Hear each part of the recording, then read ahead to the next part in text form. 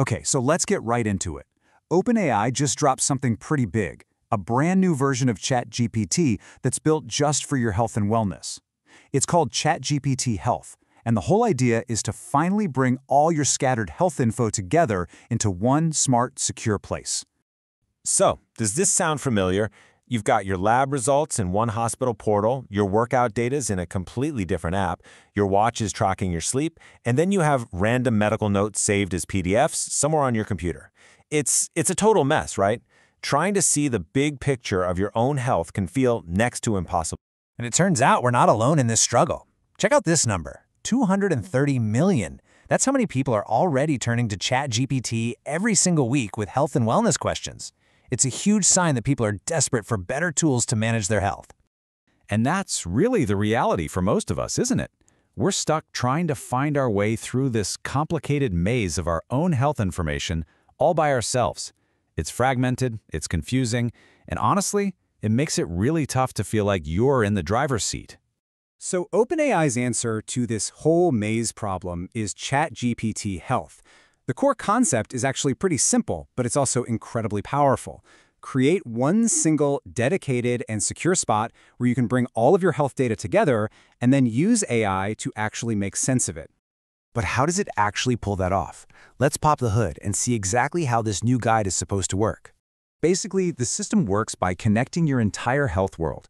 You can link up your official medical records, you can pull in all that data from Apple Health, and you can even connect the wellness apps you're already using every day, like Peloton for your workouts, MyFitnessPal for nutrition, or AllTrails for your hikes. The goal here is to finally build that complete, holistic picture we've all been missing. Now, for the really sensitive stuff, we're talking your official medical records. They've teamed up with a company called Be Well for users in the US. And this is a super important detail because Be Well is specifically built to meet the highest, most stringent security and privacy standards in the healthcare industry. That's absolutely non-negotiable when you're talking about this kind of data. And that brings us to maybe the biggest question of all. Can you actually trust this thing? It seems like OpenAI is trying to get ahead of that by building this entire experience on a foundation of two key things: privacy and real medical expertise. Okay, this slide is where it gets really interesting.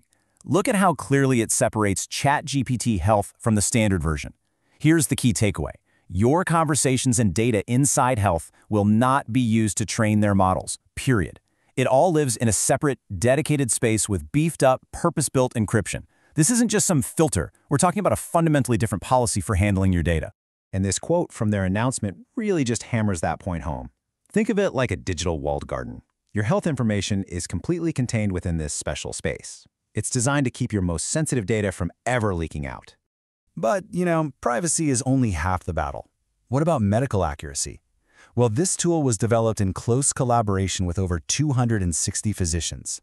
And these weren't just doctors from one area, they represented 60 different countries, which brought a really crucial global perspective to the whole project. And get this, over 2 years, this global team of doctors provided more than 600,000 individual pieces of feedback on the AI's answers. This was a massive, physician-led effort, all focused on shaping how the model responds, how it communicates clearly, when it should tell you to see a doctor, and how to put safety above everything else. Okay, so we've established it's private and it's built with input from experts. But what can you actually do with it? Let's check out some real-world, practical applications. So imagine this. Instead of squinting at a confusing lab report, trying to figure out what all those numbers mean, you just ask for a summary in plain English. This isn't just about making your life easier. It's about empowering you to walk into that doctor's appointment ready and informed, as a real partner in your own care.